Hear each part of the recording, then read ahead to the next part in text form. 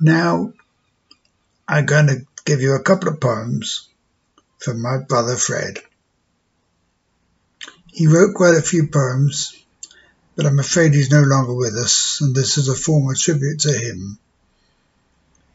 He served 3 or 4 years in Malaysia, Singapore, around that area. And he saw people killed. He worked with the Gurkhas and he saw people killed. And although he was a medic, he wrote this poem about a pal that had passed away. Coming home. I'm coming home to memories known in my waking years. I'm coming home to faces stained and wet with tears. I'm coming home to rest. At last my task fulfilled. For me the battle's over, silence is the field. I'm coming home to those I've known in the bosom of the fold, released from the torment of many tales untold. I've given up the struggle, no more need to fight. The poppy fields that once ran red are now a blaze of white. I'm home now, where a soldier's son should be. I see a new land hove in sight, my spirit forever free.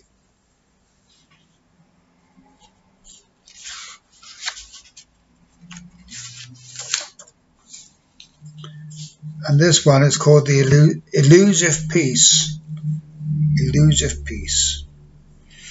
Very short, but it says it all.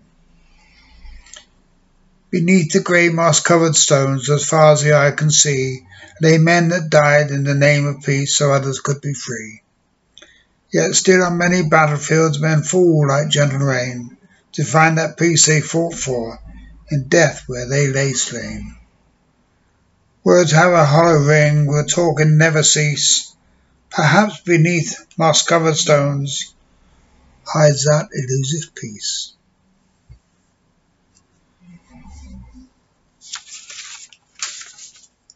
And now one last poem of Fred's. He was giving up smoking, or trying to, and this is what he wrote. The Blue Haze Blues. I just don't know how I manage. My nerves are jangly raw.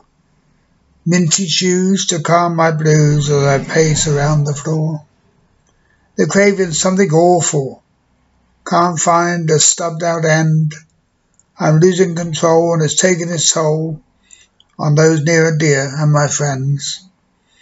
Breakfast, dinner and tea, always rounded off with a fag. Consuming more food is doing no good, my waistline is beginning to sag. I'm becoming a boring person. Everyone knows the score. When I say I really don't need that horrible weed, they smile. They've heard it all before. I sometimes think it's madness. Giving up on pleasure is sad. Puffing away at 40 a day, not knowing the problems I'd have. It helped when I felt uptight. Like a crutch it kept me upright. And when things are on top, and they did quite a lot, I only had to reach for a light. Millions have given up smoking. They smile like the cat at the cream. But all the time, though feeling fine, I do miss my fix of nicotine. Thank you, Fred.